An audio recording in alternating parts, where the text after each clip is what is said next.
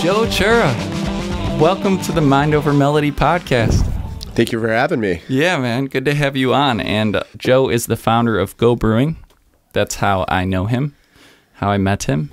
And he also has the Not Almost There podcast. I haven't had one in a minute, but yes, I still do. It's still online. About 60 episodes or a little more than that. Yeah, and also there are like a lot of really great famous guests on that show. So I've actually heard of a lot of them. And yeah, so if you listen to a lot of podcasts, go check that out. If you need some inspiration, that's a great source of it. So the Not Almost There podcast. Am I correct in saying that? You are correct. It's on Spotify, iTunes. You could find it anywhere. Sweet. So links in description. And also I'm going to link Go Brewing's website so you can check out this delicious beer. So let's get right into it, man. Well, first off, is there anything you'd like to say to the people? We just ended Dry January, and I know that that was like an event for you.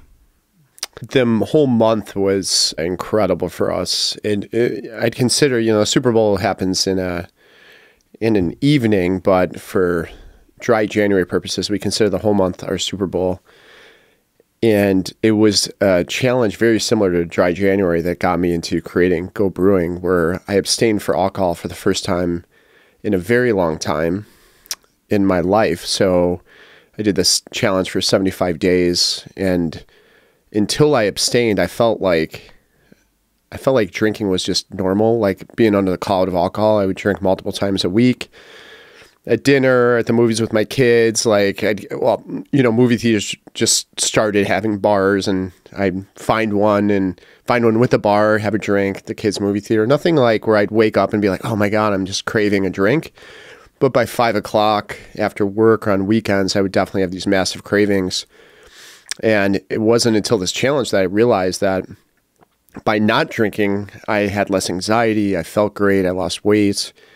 And I just wanted more of that feeling. But I had those cravings that I just spoke of. And the only thing that really curbed my craving was NA beer. It just played this kind of effect in my mind that I didn't know the difference. And I was never like in search of the being drunk or like alcohol. Like certainly sometimes that would be a positive effect of drinking, but it wasn't like my thing. What I realized is I was just in this habit. I just had this habitual Friday feeling or weekend, thing come over me often because it was decades of doing the same thing because that's what was normal. So really quick, before you hit a point where you took up this challenge, how many days a week were you drinking? I would say it would fluctuate, right? With some weeks it'd be a few days, some weeks it'd be 5 to 6 days. And then like how many drinks would you have in a night? That also depended. I would say at least 2, but upwards of like 6 or 7. So like on the weekends usually? It really depended. Okay. So like I would, like if my wife and I decided to open a bottle of wine on a Tuesday, for whatever reason, I never left a unopened bottle of wine. We would finish that bottle and then I would be feeling good. So I'd want another bottle. So then I'd open that bottle. So then that one innocent drink turned into 2 because I finished the bottle of wine, turned into making a poor decision to having another bottle.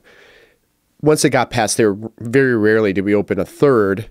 It happened, and we'd pay the price the next day. I'd wake up and I would say things like, I'm not drinking tonight. And then guess what? By 5 o'clock, I'd have those cravings again.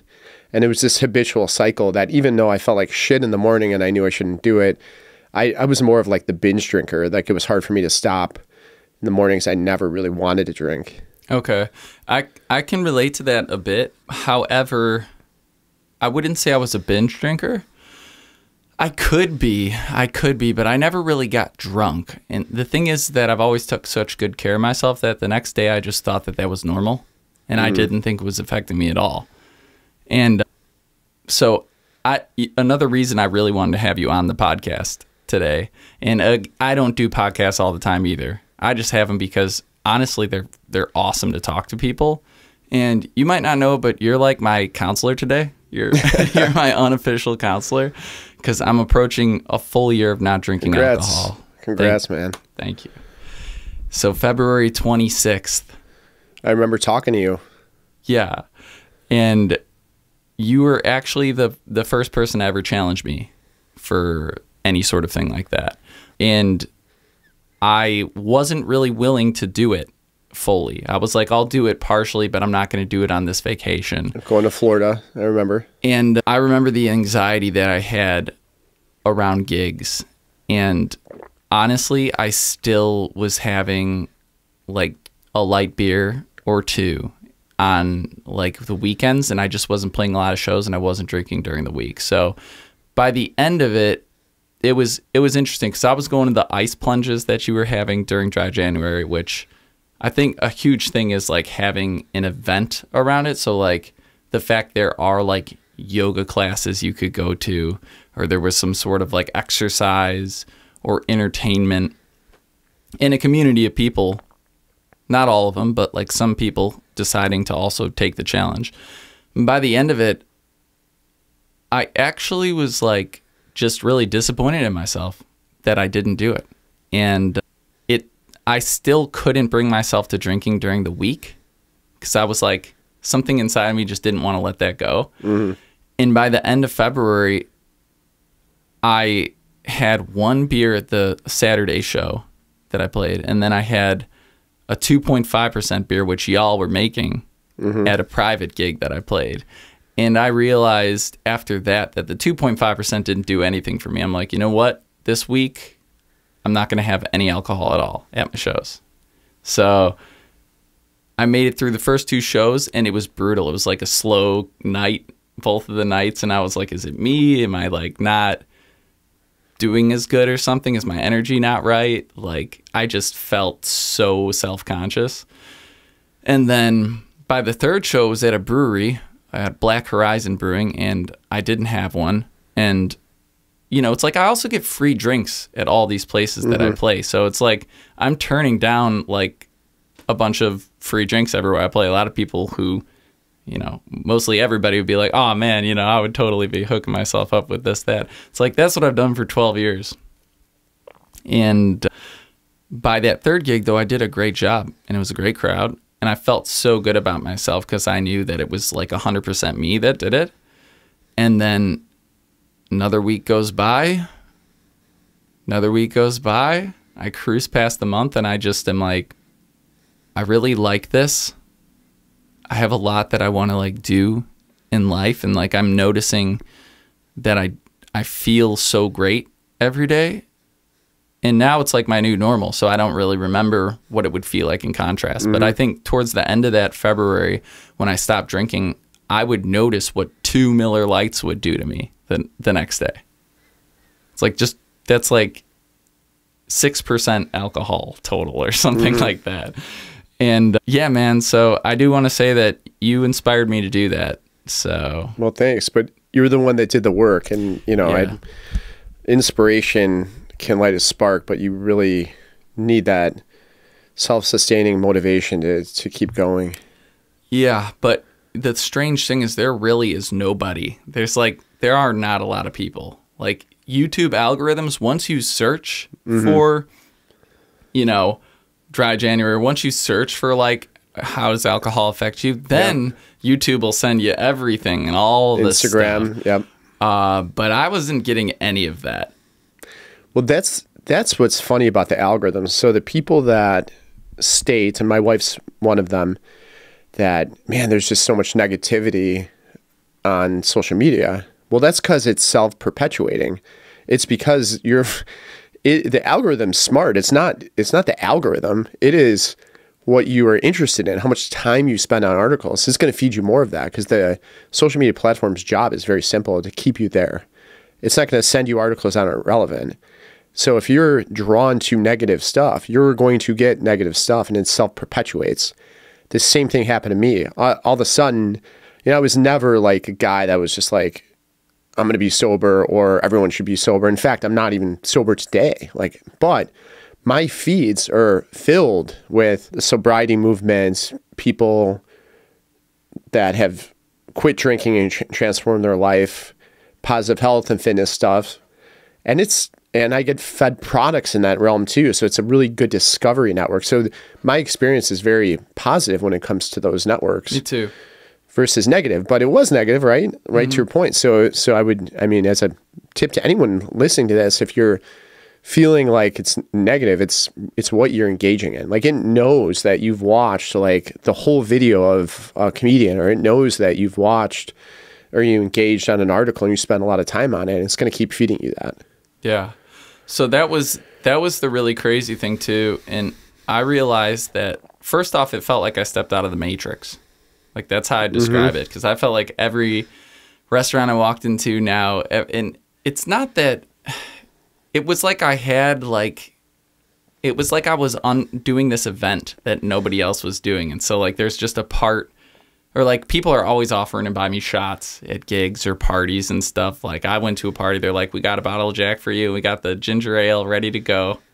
Like, I'm like, and I feel, I actually like really appreciate that. And I used to like love that. I'd be like, hell yeah, And then you realize it catches up to you. So you're going to pay the price now or later for that stuff, and it's not, again, I'm not a teetotaler. I'm not going to sit here and preach that no one should ever drink a sip of alcohol in their life. I do think could be a place for it for some people. The issue is, to your point, and I'll tell a quick story that I heard actually on a podcast. What one? This was on Rich Roll. Dude, I just watched one of those the other day, and you also had Rich on your podcast. I did, yeah. So this is a funny story. This guy created 1 year no beer. It's not the one that was just on. There was a podcast in January of one of the co-founders of that company. This was an older podcast, but the 1 year no beer is this sobriety kind of website movement to challenge you to just quit drinking. This is what it was. This was like 5 or 6 years ago. And it was developed by these UK, two guys from the UK that were traders, very wealthy, but found the same thing you and I did, that like, we're in the Matrix, everyone's drinking, this is life, and there's just something more. So they stopped. They actually quit their jobs. They were making a ton of money and created this company to help others quit drinking. So that's what the whole company is. So fast forward a year later, they're having a party at their house to celebrate their 1 year anniversary of 1 year no beer. And their family comes over. What is their family bringing them as a gift? Beer. Alcohol, wine, sure, everything, yeah. Right? So it's so ingrained in our society that it's no one's fault. It's just like for the past 100+ years, if not beyond that, we just look at alcohol as a way to celebrate. And now because of education and because we know the harmful effects, much like we found out about cigarettes, people are taking another look at it because we're so obsessed with eating the right things and eating organic and exercising and doing all this stuff. Yet we're going to put ethanol in our body before we go to bed at night and not sleep, which is like the best thing that you can do for your body. It's better than any super drug imaginable, is sleeping. And it completely disrupts your sleep. And it completely takes you away from your goals. And if you do that repetitively over time, your heart will start having issues because now your resting heart rate's elevated at night. And it's just this compounding effect that happens to you. And it's just normal. Like, we're just all used to it. And it's fun. And it's like, let's go do a shot. Like, yeah, that's cool. But remember tomorrow. Like, that's why we have that big slogan in our brewery, remember tomorrow, because giant neon light, love the giant neon light, and we have a trademark actually on that. Heck yeah, dude! Because it is about this balance of being in the moment, the present moment. Like you and I talking here, I want to be here right now, but I also want to, in the back of my mind, thinking, am I doing anything now to compromise tomorrow? Yeah, and that's where, if you think about that before you drink, even if you just take a mindful approach, you can change everything. Just a mindful approach. And when I say mindful, I'm careful because it can kind of sound like yoga babble a little bit. Yeah. But mindful is just thinking about tomorrow. Like, do I really need to drink at the theater with my kids while we're watching a movie? I used to like get back from a work trip and I would be waiting for my ride at the airport. to go home. So now I'm like, you know, I was traveling at the airport, and I would stop at the bar on my way out from the airport to have some drinks before I got in the car to go home. Like, it was like that type of thing. And now I'm like, do I want to do that? Do I want to have that drink on the plane? You know, do I want it? And you, as soon as you start thinking about stuff, and then you can replace it, like that's a big thing, with non-alcoholic beer or tea. Or now the luxury we have today is like you go down the aisle at these stores and there's a whole non-alcoholic aisle.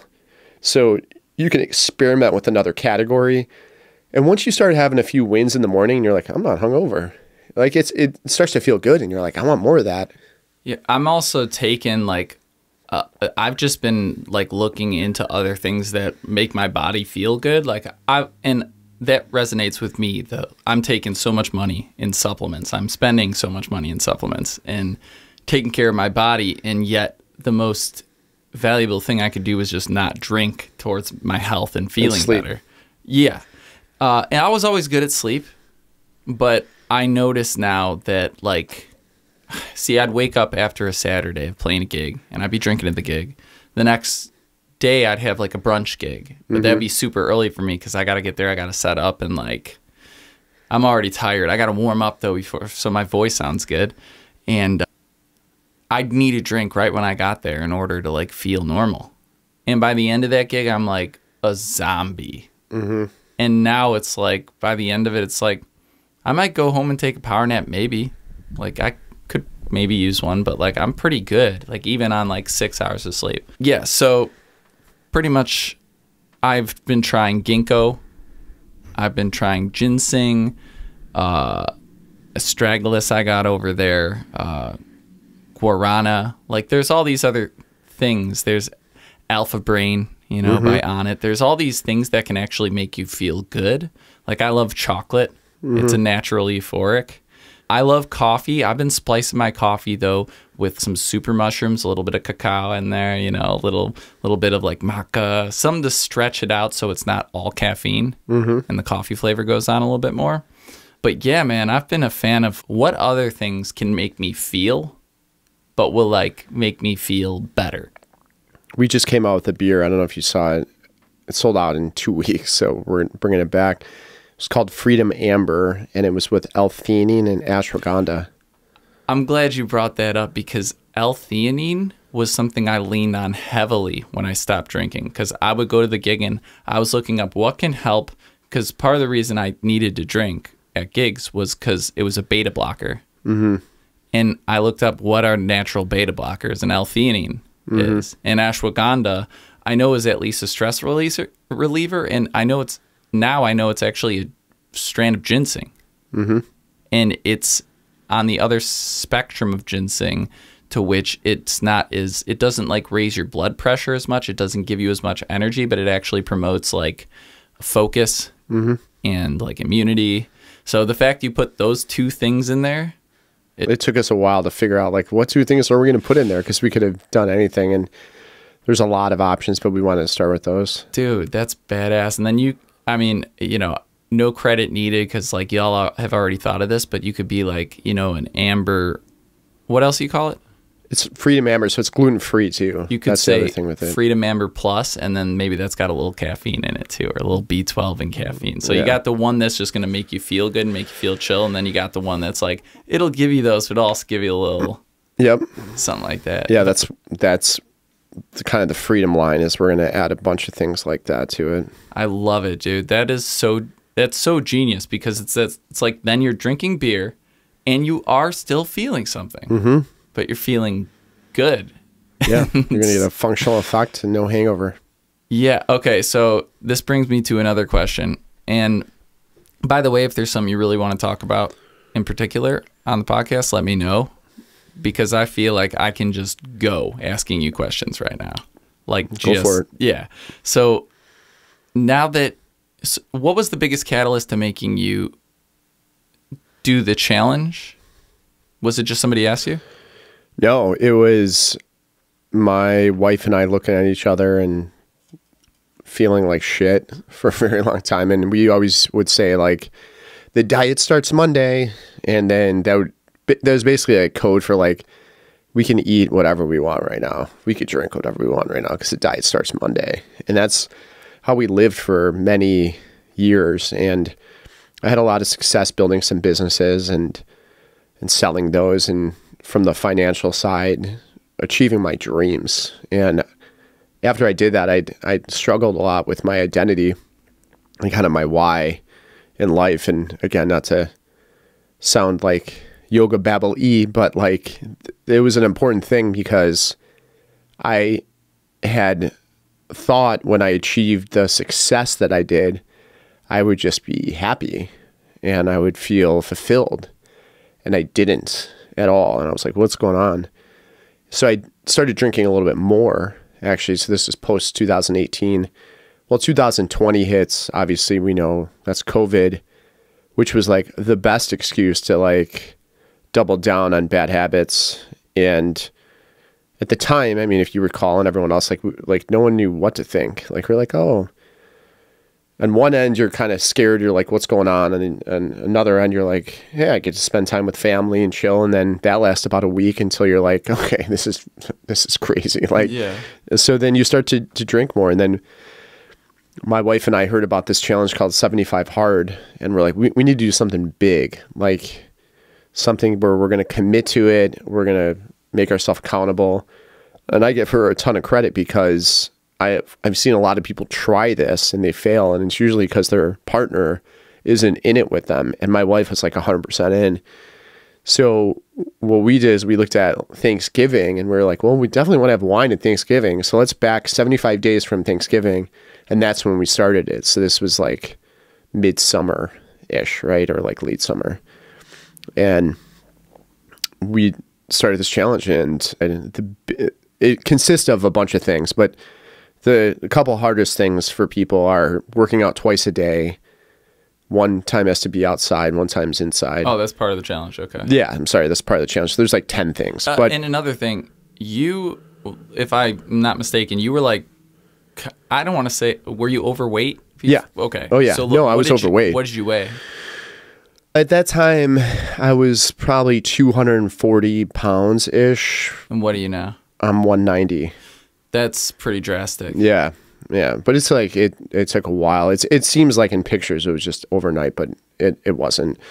But the biggest thing with this challenge was like I had to eliminate drinking, and I hadn't went a week without drinking since I was probably 15, to be honest with you, Jeez. Years old. So it's like this was really new to me. And when I went a week without drinking, I started taking on positive habits. Like I started to eat better, and then I started to work out. Well, I had to work out because of this challenge. And then all of a sudden, less anxiety that you experience. I was more mentally clear. I started to lose weight. I didn't feel bloated. Like when I used to drink, I used to feel like just my gut would get big, and I'd walk around and I'd suck it in, look in the mirror. I'm like, I'm not out of shape, you know. But the reality is I'd see pictures of myself and I was like, oh my God. Over time, over that 75 days, it got easier and easier. And the first 2 weeks sucked. Week 3 was okay. Week 4, I remember running downtown Naperville and ran by Jackson Pub, which is like one of my favorite spots. It's this Still got great food though. Great food. It's a burger place for anyone who's listening to this, not around here. It's a burger place, great draft beer. I'm running by, everyone's in there having fun, and I'm like, oh man. But then I would come home and I'd have an NA beer, and my curving went away like that. Like it just went away. And I kept doing that and doing it and doing it. So 75 days passes, we feel great. Our skin looks good. Like my wife's looking sexy, and like, I mean, she was sexy, but she's looking sexier, and like. Can I ask you another thing about that? Because you were in this with your wife. Mm-hmm. Did you notice, like, because everybody has disagreements. Nobody's perfect. Every couple's working through little things. You might just have, you know, an angelic relationship all the time. I don't know. No. But what I'm trying to ask is, did you notice a difference in when you were drinking to when you weren't drinking on how you would, like, work through stuff? Oh, 100%. Like, we would argue about, well, when two things happen. One, it's always about someone else. Typically, like a family member of mine, it would cause an argument. Like either there was just something going on. So that would be one argument. The other argument would be we're both intoxicated. Like, and someone says the wrong thing to one another and we just take it in the wrong way and it just blows up into something. And then you have these deep-seated things about something that happened. And, you know, it's like that shit, like 100%. Like, so yeah, we really didn't fight those 75 days because we were sober. And if there was something bothering us, we would talk through it. That's amazing, dude. That's really nice to hear. So then, yeah, that 75th day, though, we were like, let's celebrate with wine. And then we ended up going to Hugo's Frog Bar 76th day. Was I there? You might have been there, actually. And then we ordered a bottle of wine, and then we barely could drink it. We were like, we just bottled it up. We just corked it, I should say, and brought it home that night. And I mean, remember, I just said a few minutes ago, we would go through like 3 bottles a night sometimes, 2 to 3 bottles, and now I can't even finish 1 bottle at dinner, and it was incredible. And from that point forward, my relationship with alcohol changed. That brings up an immediate another question. Is the Rich Roll podcast that I watched last, I don't remember the guy's name who was on it, but Rich was like, I can't drink again because, you know, I'm the 12-step guy. I'm an alcoholic. I can't do it. And the other guy's like, I do because essentially I think he wants to have a more open door as like somebody who can influence people because he isn't like demons don't grab him when he takes his first sip of alcohol. He can have a drink, but he identifies as someone who doesn't drink who can have a drink once in a while, like not very often. And I'm wondering when I come to February 26th, I've had a lot of fun like times in between. You know, I've gone through all the holidays. I know I can have a drink, but I'm trying to figure out for myself, does this mean that every time I'm out to dinner, I'm on a date, I can have it? Does it mean only if it's like a special occasion I can? Because like, I like how I feel so much without it that like giving myself the option to have it, it isn't going to make me drink more. I wasn't an alcoholic. I never even got drunk. Like I was like a 2, maybe 3 drink guy, but I would have like 2 drinks almost every day. And they weren't ever heavy. If I had like a Manhattan or something, it'd be 1. Maybe a light beer after. But yeah, man, I never identified as somebody who couldn't stop drinking. It was, I needed to have something. So I can really relate to this because I went on a 4 to 5 month streak probably about 6 months ago, and I hadn't had a sip of anything. And I felt great, very similar to you. But what happened is I started building up this anxiety the other way. Yeah. Because I was like, my God, my streak is so high that now I don't want to break it. And now I am having anxiety about what happens if I break it? How am I going to feel? And this is where the mindfulness and thinking ahead really helped. And I'll tell you what happened to me. So I would avoid all of the drinking around here, going out to dinner with the family. I'm in Canada doing a speaking engagement with my wife. We are in Banff, which is a beautiful part of Western Canada. We are at this fondue restaurant, which fondue is like one of my favorite foods. It's great. And it's a very intimate setting, and there's this wine pairing that's put in front of us. Like, and I thought about it, and I said, how am I going to feel tomorrow? And actually at that moment, I said, you know what? Tomorrow, I think I might regret not doing this because I want to enjoy this moment with my wife. Certainly, she didn't pressure me, but it was this experience that we could talk about the taste and the culinary pairing of wine and what we were going to enjoy together versus not doing it. And so I broke my streak that night. Yeah, and that's the way. Sometimes when I'm out to like for instance, one thing that I missed a lot is like anytime I go get sushi, I loved having some hot sake with the sushi. I wouldn't even have more than one.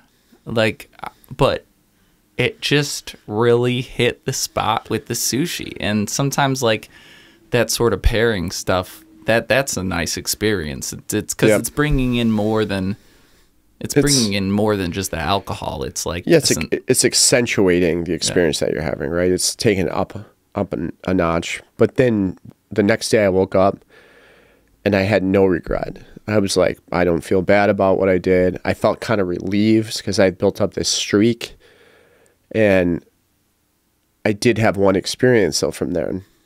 It brought back that craving of wanting alcohol that night. And I was like, shit. So there's the positive side, but then there's the negative side that once you stop drinking for a while, those cravings become less and less and less, but they never fully go away. They go from, like, if you think about volume of like 0 to 100, they'll go from 100 to 99 to 98, but they'll never get like under 10, like volume 10. They're always like hovering at 7 or 8. They're always there. Yeah. And then as soon as you have it, it's like, oh yeah, hey, I'm back. I thought you forgot about me. And now all of a sudden this craving bounces back. And then that's when NA beer comes right back to the rescue. And I'm like, man, so like a few weeks ago, I had a couple drinks. I was out, mindful. And to put in perspective, I would drink well over 16 drinks a week before. Now I'm not even close to that in a month. Like, so 1/4, 1/5, if that. But I had two drinks. I get home and I'm like, man, I'm craving another one. It's like 9 o'clock. I'm about to put Grayson to bed. My son, I lay with him every night. I just went to the fridge and I grabbed a double IPA of our NA beer and just curb my craving. Went away. So I use it as a tool, and it really works. Okay, so do you have any sort of limits, like that you've pre-thought of? Because this brings me to another question of willpower. Something that I've heard about willpower, which I kind of embellished on, is that I feel that willpower is something that you actually don't have right, like in an immediate moment. I don't really think willpower is something people have. I feel like willpower is something that it was previously thought of at least once, to where if I'm going to experience this, or even a feeling going into something, how I would handle it. Mm-hmm. Because if you don't previously think about what you're going to do in a situation, how do you possibly not just go with the thing you always do? Well, that's the problem with alcohol, though. That goes out the window. But that's why I'm asking you now, after your experience, you're here now. You've obviously got a healthy relationship with it, and you're inspiring a lot of people, including myself. And so do you have a limit on it, or is it like you don't mind having a night where you kind of binge out? My plan is to change my environment. So I'll give you an example not related to alcohol. I love pizza. Okay. I would order pizza with the family. I would get like the largest pizza you can possibly get. And the family would eat not even half of it, and I eat the rest of it. Well, the only thing to stop me from that is to get a smaller pizza. Like, I would change the environment of the pizza, right? I know it sounds silly, but so now if I get a smaller medium and I eat half of it, that's okay, because it's a lot less than that Fiesta size extra large one. And I knew that was an issue like I would have. And trust me, I'm not perfect by any means. Sometimes I splurge and I still get the big pizza, but it's an exception, not the rule anymore. And that also that also compounds, and that's how you gain weight and feel like shit too. So putting it back to alcohol, though. How do you do that? You limit to the amount of time that you're going to stay in an environment. So if I'm at a bar, I am going to be more prone to want to drink, especially after I have a drink. So I'm going to plan my visit at the bar to be like, I'm just going to be in here for a half hour or an hour, or plan it to where I have somewhere else to go. So if you see me and you see me leave, it's intentional. It's not you, it's me. Yeah. Because I need to get myself out of that environment. If I stay in the environment, it makes the willpower a lot harder. My house isn't filled with beer anymore. It's filled with NA beer. So I go home and I don't really have a lot to grab for. Certainly I have a wine cabinet and And, you know, I could open a bottle of wine, but there's a lot of friction there. You know, there's a lot there. It's easy to open like a can of beer. The other thing I'll do is if I really want something, I notice now my taste buds have changed where any beers feel so much lighter on me that if I have a hoppy beer from like Hop Butcher or something like that, or one of these like big hazies, I can't even drink more than like a little bit of it anyway. So I'll take 2 sips and I'll dump it, and it helped me there too. Okay. Yeah. Nice, man. That's all good stuff. It's all really helpful because I know that it probably seems like to other people, it's like if you're going to go a year, maybe you are done or something like that. But it's like, it wasn't that. I think what happened is I got to 3 months and I had the guilt thing. Mm-hmm. And instead of remedying that, I said, you know what? I'm pretty badass. I'm going to go for a year. And that's what I did. So I'm like, you know what? I'm going for a year. It's going to be hard. I'm going to go through every single holiday, every single thing I can do. I'm going to go through at least once. Vacations, you know, fishing, all these things, Christmas. And I'm not going to have a drink. Mm-hmm. And then I'll feel like when I come back at it, I can say that I'm able to not have a drink at anything that I'm doing, weddings, whatever. So that was important for me, I think, to get through every single thing. So there wasn't one thing left on the table. It's like, I have to have a drink at that. And that's another big thing too, is like, I kept telling myself that I need to be in control of this. Like, I need to know my limit and be able to control myself. And if I can't do that, then I have a problem. And that's why going through things like Dry January is a check within yourself, to me, that you can control this and it's not controlling you. Because when it controls you, it's scary because it's a substance that's designed to be habitually used. Yeah. And that is why it's the most used drug on the planet, is because it gets in our system and you develop these cravings and you want it, and it creates this escape. It creates this ability to push a button and now you're in another state of being and you're escaping your reality, which could be a positive sometimes. But the problem is when you continuously escape your reality, it catches up to you and you're going to pay the price. And that's what I started paying the price. My father died in 2006 of alcoholism, and he certainly did that. He'd wake up every day and he would mask his problems under alcohol and drugs. And what happened? He was 55 years old and he ended up dying from alcohol and drugs because it catches up to you. At 45, he was fine. He felt great. You know, he's the life of the party. 46, life of the party. Fast forward to 50, 51, shit starts catching up. His diabetes, he's getting sick. He's so hooked on it, he can't stop. Yeah. And it's a downward spiral. Once you start feeling worse, too, then it's like you just need something to feel better, probably. I heard this quote. By the way. Yeah.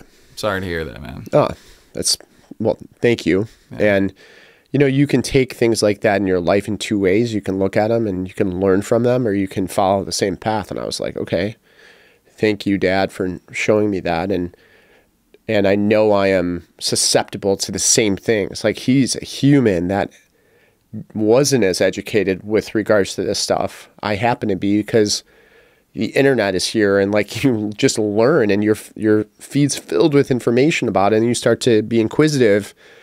Back then, it was just harder for people. Like, everyone was doing it.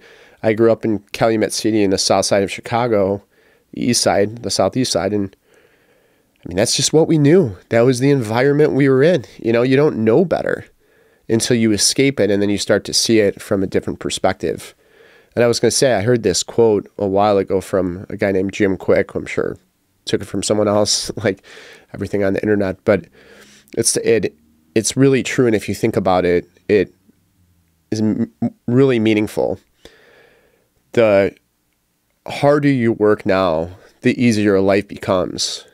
The easier you take life now, the harder life becomes.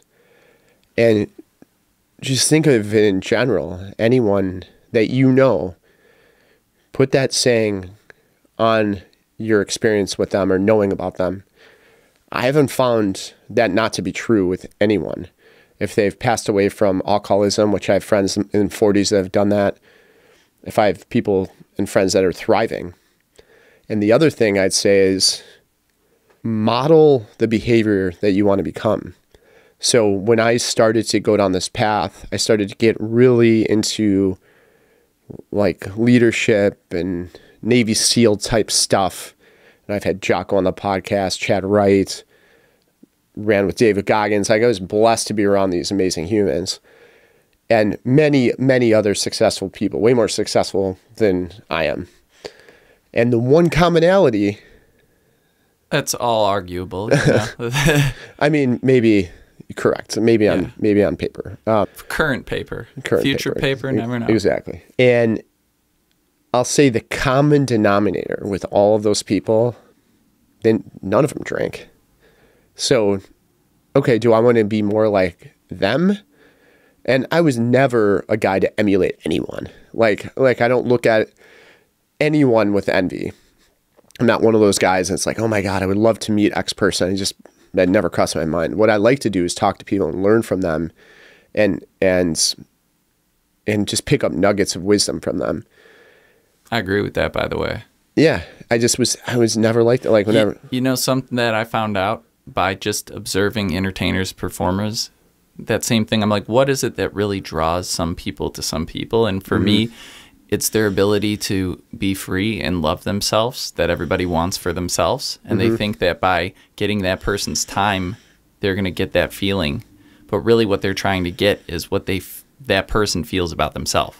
They're trying to get like a little... And so by going for the nuggets, by going for the information, by like searching for interviews, you're going to actually get more of what you really want from that person.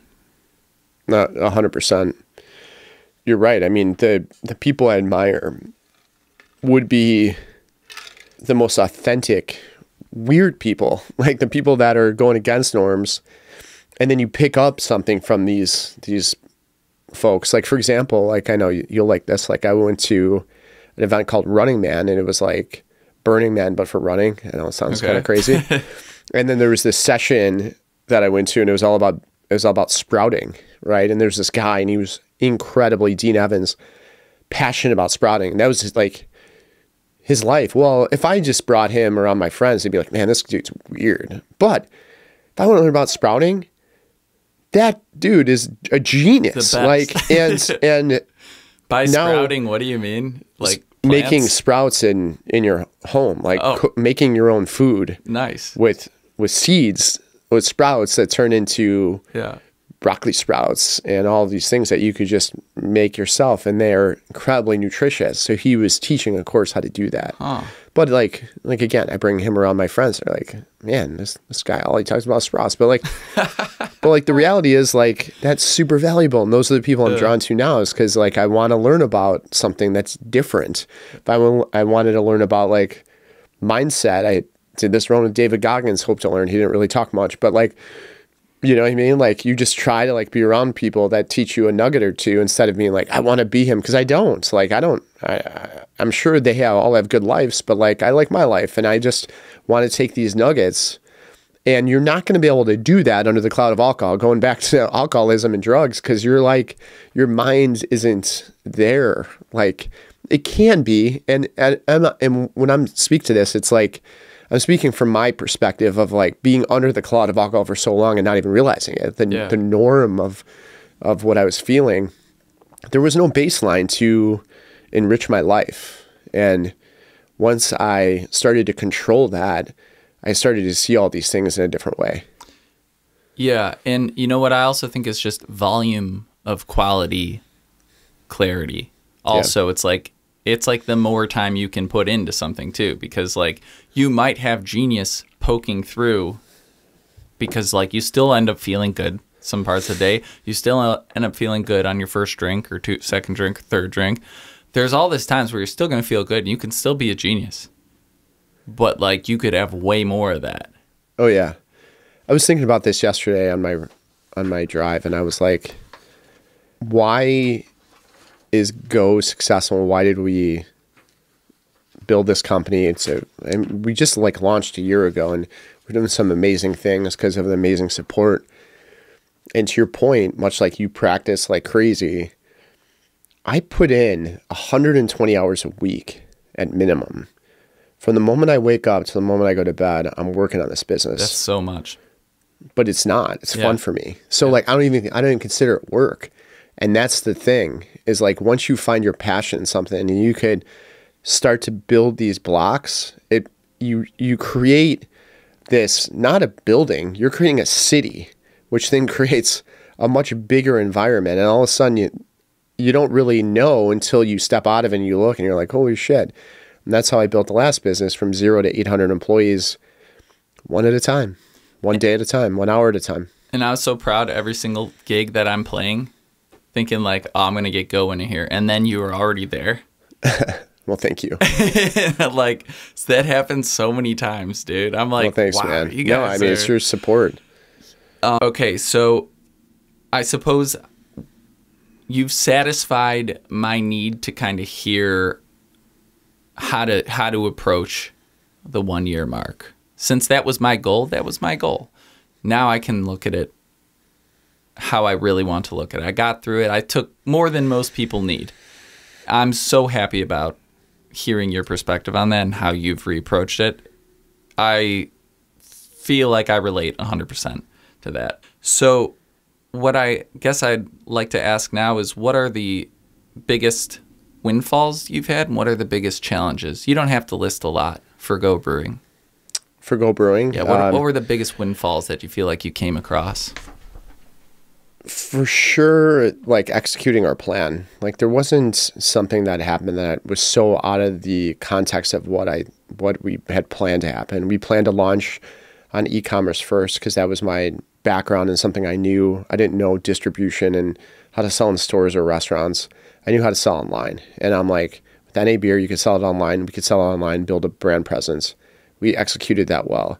And the goal was to really understand the market and then figure out what beers are selling better than others, make more of those and sell them to bars and restaurants and stores and all that fun stuff. And that has happened. So executing the plan to me was really important, to be building a team of now 15 people that weren't otherwise even thinking about working for a non-alcoholic brewery. All of those were things that I'm really proud of. Something that caught my eye was you worked on something with Billy Corgan for Lollapalooza. It was just a drink, but like stuff, like was there anything like that came about, or did you find all of those things? You know, and was it a success? People think that like I'm lucky or like things happen, and I'll say that I'm extremely prepared. Yeah. You know, you've heard that luck is when preparation meets opportunity, right?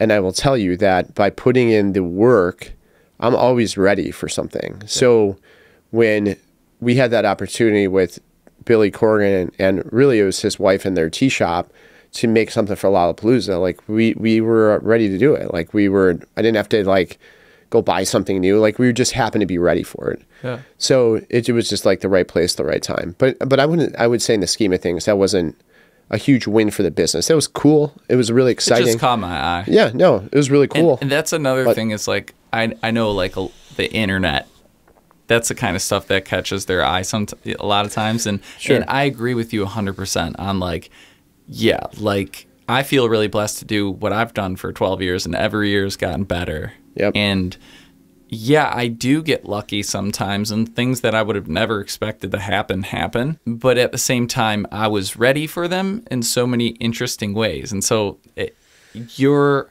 level of business prowess is something that I'm still aspiring to. And so I wanted to have you on the podcast, one, because of that, too. And because I respect your time, I also wanted to make sure it was something like where we could be like, talking about Dry January and maybe getting people stoked because the next one you do Sober October as well at Go Brewing, right? Yeah, but I would say think about February to October as a big opportunity. Like it doesn't need to be these things that are artificially created, you know, that happen to rhyme and sound cool together. Like it's just about a lifestyle. And February is a great month to have a challenge because it's a short month. So that's a really good way to think about it too. Going back to your question though, challenges every day. Like today something happened. Like, you know, we get these tanks, we try to put them in for a capacity we're all planning on, and the tanks don't even fit through our door. Like, shit happens every day, every day. And you know, another thing I heard is like 1/3 of the time you feel emotionally, and I should say, as an entrepreneur, it's an emotional roller coaster. I mean, the chance that you take is far beyond what others see. Like, you don't go into this in anything, at least that I've been a part of, with a salary or with compensation or with anything. Like, it doesn't even cross your mind. Health insurance, savings, matching, Zero, whatever. Zero. The last business it was 3 years before I took a salary in it. Like this, and you're risking a lot. So like this business, you know, you enter it, and now I'm competing against billion-dollar companies with insane budgets that'll just kick you off of sponsorships because they have more money to throw around. And the reality is, it's an emotional roller coaster. And within 5 minutes, I'll have 3 different feelings. But what I've found is that's normal. Like, and in life, I think it's normal. And this is the way I think about it. 1/3 of the time, I feel like I'm a genius. I feel like I'm the smartest person in the world. Which is something that the fact you can admit it is also the reason why you're successful. Because I feel like a huge problem is that a lot of people can't accept the fact that they are capable of being. 1/3 of the time, I feel like I'm the biggest moron in the world. True. And 1/3 of the time, I feel like I'm good. Like I'm right in the middle. And that is applicable to a lot of different things. I took that from Olympic athletes that are training. 1/3 of the time, they're like, this is unbelievable. Beast. I'm going to crush this. 1/3 of the time, they're like, this is horrible. I don't even know why I'm in the Olympics. And 1/3 of the time, they're good. And the thing you got to watch out for, if you over or under index in any one of those, you got to watch out. If you're feeling too good, shit's about to go down. If you're feeling too bad, just hold on, because it's going to get better. And if you're coasting, maybe you should push a little harder, because you really don't want to stay in that category for too long either. And something that happens is anytime I'm feeling good, like I'm feeling like I'm crushing something, I am so afraid to say it out loud, because I feel like the second it leaves my mouth, I'm like, you jinx yourself. Yeah.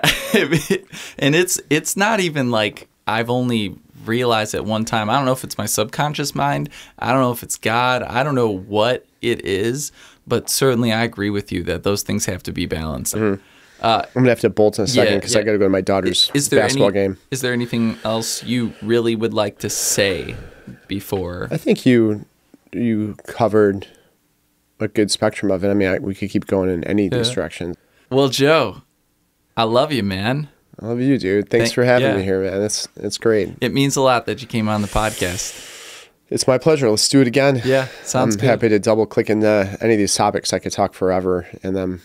Cool. Or about them, I should say. Well, hey, dude, I'm excited to get back into being able to responsibly have a beverage, and then having some NA beers from Go Brewing when I really get that craving.